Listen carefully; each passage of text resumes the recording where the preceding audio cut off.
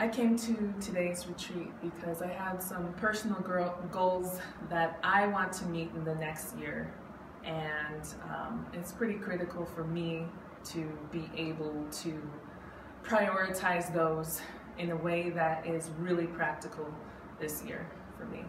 So would you recommend this retreat to others? I would, most definitely.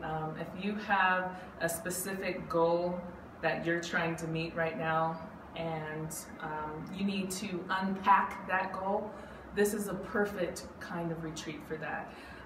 It gives you a lot of critical thinking that you can utilize, and just things from your past and everything that brought you to this moment. And then going forward with how to carry out the goals that you have, and just unpacking it all to bring you into your next movement.